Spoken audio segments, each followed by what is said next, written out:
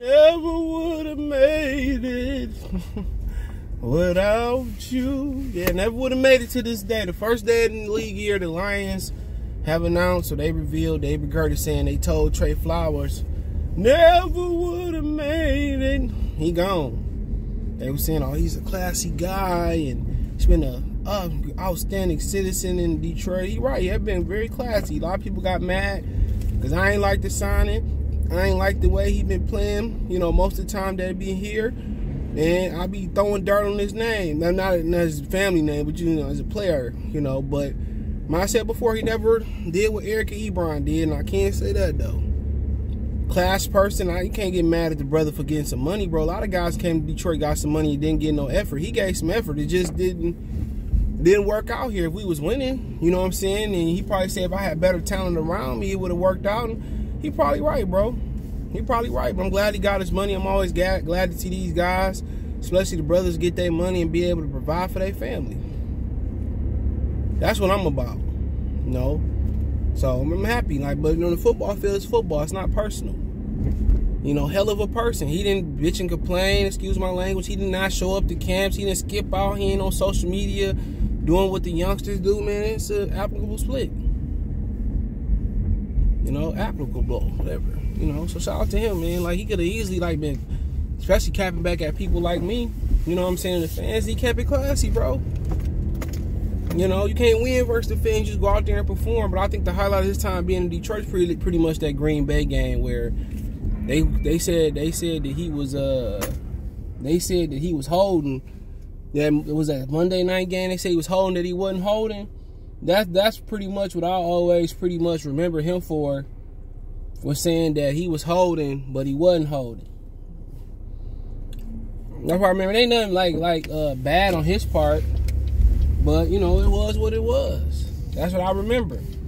You know, and it's hard to generate pressure. It's hard to generate pressure off of when you don't have a running, like, who was his running mate? Like Romeo Core, they did well. I mean, in the inside, you know. So I don't think it was a fit, bro. You know, I mean, it's like they like Aiden Hutchinson. I know I'm not making no comparison. I'm not saying that Aiden Hutchinson is compared to a dude that went third and fourth round. I'm not comparing their games, but I just don't think it's a fit. Honestly, bro. That's just my opinion on it. I don't think it's a fit. That's it. Nothing else, nothing more. I didn't like the fit. I ain't like the fit. Good players.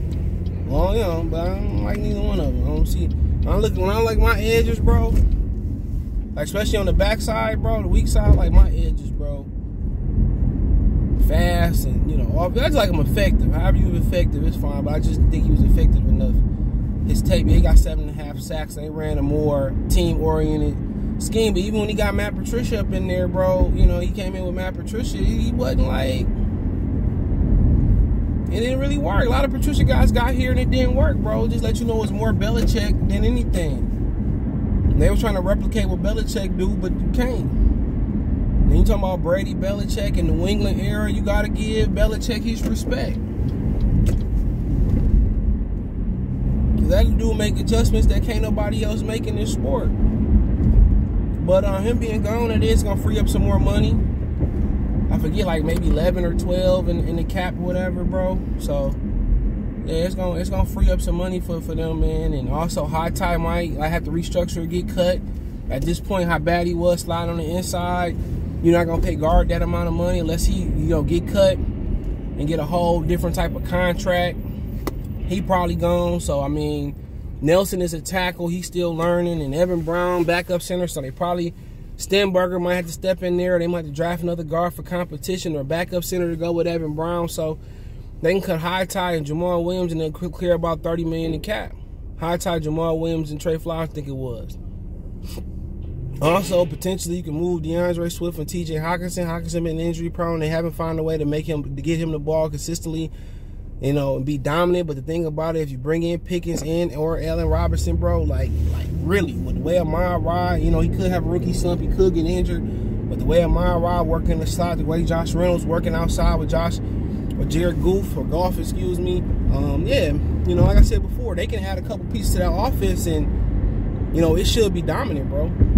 Craig Reynolds running the ball like no other, so yeah, Trey open up some space. I mean, you can move some shit around, you can move some stuff around, move some capital around, get more picks, and really, you know, and Dearborn, man, they is, bro. And Dearborn, man, they racing. I don't even think it was that important, but it is what it is. But I raced before, but yeah, other than that, man, it's just so they got a lot of flexibility, bro. If they wanted to move Jared Goff, they could, but I'll keep him. And always my plan would be, as of right now, until I study more prospects, keep him, draft Willis, right? I like Jordan Davis and all of them. You could turn some of them, the people that's, you know, capital into more assets. You got picks next year. You can turn that. You can really make this a youth movement. But then again, when you start drafting multiple people in the first, then they do for contracts at the same time, and you know what I'm saying. So that's something to think about. But Trey Flowers getting up out of here. It is what it is. So he might head back to New England, might head somewhere else. I don't know. Brian Flores not there in Miami no more. Not sure where he had it. Could head into a competitor. I wouldn't be surprised him come back, giving us a shellacking. That shit wouldn't surprise me. So I mean, we gotta wait and see, man. So I mean, they just sped right past him. He didn't even pull them over. That's hilarious to me. He going that way too. I mean, it is what it is. Replacing them, I mean, obviously, Charles Harris, you got to think about bringing him back. Romeo Corey, they said he expect him to come back in some capacity by the end of training camp. You still got Austin Bryan as well too. So I mean, that's up to them, man. Obviously, they want to add an edge. I mean, add Thibodeau there. It's a huge upgrade. Jermaine Johnson pretty good. Aiden Hudson, he's solid. I'm not a big fan of his, but like I said, my game plan would be Malik Willis, and maybe get back in that first round with some capital from next year, and then get up Jermaine Johnson, keep the 32nd if you can, take Pickens or Daxton Hill or Klein at safety, come back and take whoever, if they there, whoever you want to get. Right now, that's my game plan. I take the first next year, and even if it's our first next year, and try to get back in the first next year. If that's, packaging that with Hawkinson or packaging that with DeAndre Swift, you gotta do. But if not, they don't, end up with an edge, so be it, bro. Willis, I think Willis gonna be big time. I could be wrong. He come back to his career and say he was wrong. He was wrong on Parsons. Somebody said I said Damani was the best receiver last year. I thought he was. Jamar Chase phenomenal, but you talking about a guy that missed a year out of football or whatever, man. Know he's gonna be good, but Damani Brown a beast, bro. He just ain't have a quarterback in Washington. Now he got Carson Wentz. I mean, it's not better than what they had. I like Heineke, but he never took that next step. But he's serviceable. You need to kind of come in and win 2 or 3 games service. So it is what it is. Flowers gone, and now, I mean, Harris played well. I mean, Romeo gonna come back. So I mean, Austin Bryan. So you really need that. I see what people talking about. You really need that guy on that line. Oh, they driving like me. You really need the guy on that line to push that off the edge too. So especially gonna play 4-3. So I mean, it's gonna be very interesting, bro. But this edge just through the grind. Now the Trayvon Walker guy, I haven't looked at his tape, but his production don't match, bro. Like Jermaine Johnson, that's who I really like. If you don't take Thibodeau, I like Jermaine Johnson.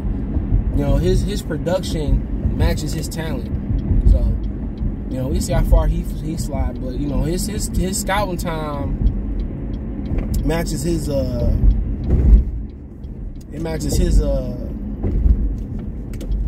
his production, bro. And that's big time, man. So that's my opinion on that. But that's just what I think about it. But Trey Flowers gone, man. My biggest memory of him will always be that Green Bay game. That's Monday night. Wasn't it a Monday night game where he got called for multiple holds. He got called for multiple holds, bro. On the you weren't high on the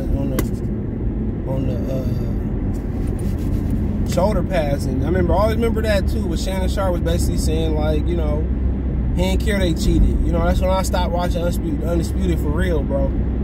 I kind of peek in here and there, some of the takes they have, but I don't really watch it. Like, that's when I watched watching Undisputed, bro. When he was like, man, I don't care about none of that. They lost. They did this. They don't care about, you know, not cheating. All they do is talk about the same 2 or 3 teams in sports all day. A lot of people mad at Skip Bayless about, you know, calling Russell Westbrook. And Boss Spice, well, you need to go up there and do what Jim Everett did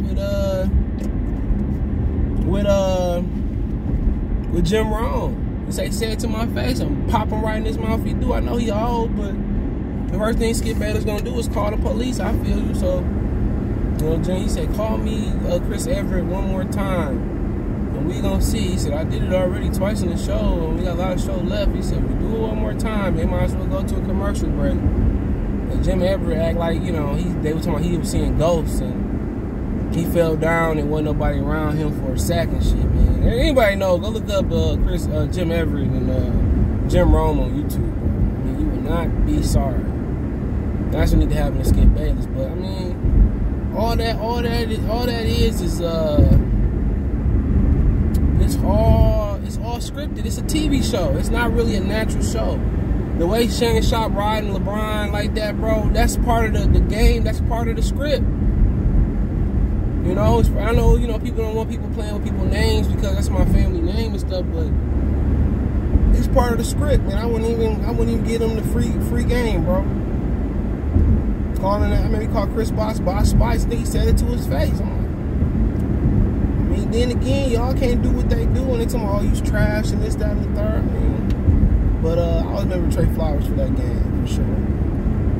You know, it wasn't bad. I mean, it was bad, but it wasn't bad on his part. You know, it is what it is, man. It is what it is, man. Hell of a game there. But just in Detroit, we got to change that stigma about. We got to change that stigma about losing, man. They got to be serious about spending money. Maybe not right now, but they got to be serious about spending money. You know, and being able to evaluate. This team is going to be. This team is going to be judged by this rebuild is going to be judged by a lot of things, but the main thing is, can they find the quarterback to win with? That's what it's going to be judged by. Can they find the quarterback, the franchise, the true transcendent franchise quarterback? You know, Arizona found theirs in Kyler Murray, and they gave up on Josh Rosen. That's fine. I mean, you got to do what you got to do. It might seem unethical, but ain't too many ethics in fucking business. Real talk. Ain't no ethics in business and shit, man. None whatsoever, bro. You talking about business, man? These people don't have no codes out here, man. So, man, it is what it is, man. But let me know what you girls and guys think. Thumbs up the video, share the video, subscribe to the channel. That subscribe button, the bell icon button. Hit all notifications, increase your chance to notifications. We go live with our video. Want to make a financial donation? Cash App, $ CJ Good 313, Venmo CJ Good 313, PayPal link description. Want to make a financial donation? Want to find me on social media? Twitter's the fast way, Facebook and Instagram. Appreciate the love and support. Peace.